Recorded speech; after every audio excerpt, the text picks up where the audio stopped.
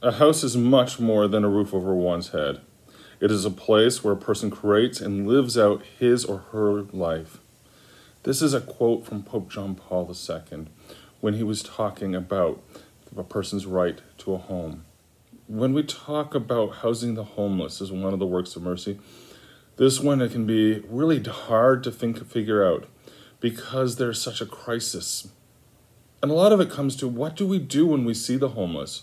And what do we think of? Do we think of the person on the side of the road who we just avert our eyes whenever we see them?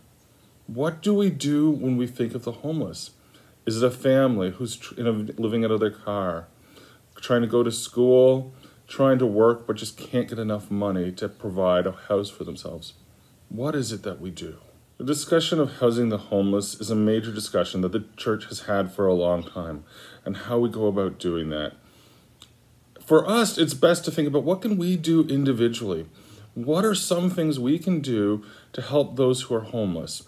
Because if not, it feels too big of a subject. The first and foremost thing that we can always do is recognize the dignity of all mankind.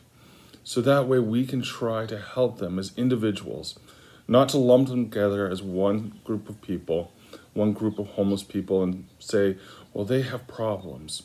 Instead, let's look at each person with dignity. The church has traditionally viewed housing not as a commodity, but as a basic human right. It is grounded in the protection of the person. It is grounded in taking care of each and every individual. Does it mean giant homes? No, but it does mean that we should be doing everything we can to provide homes for people, to help those who are homeless. I know at Corpus Christi we have a great group called Family Promise that we help minister to twice a year. But there's many other ways that we can go and help. As individuals, when we see the homeless, no longer avert your eyes. See what you can do to help. No longer blame it on what the person may have done to put themselves in that situation. Because sometimes it's nothing of their own fault.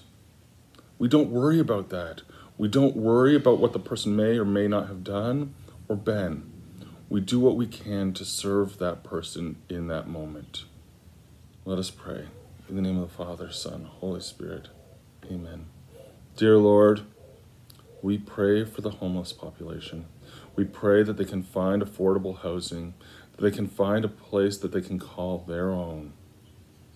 We also pray for a changing of our own hearts so that we no longer dehumanize the homeless, that we can see the humanity in each and every person that we run into. And we ask for your mother's intercession as we pray. Hail Mary, full of grace, the Lord is with thee. Blessed art thou amongst women, and blessed is the fruit of thy womb, Jesus.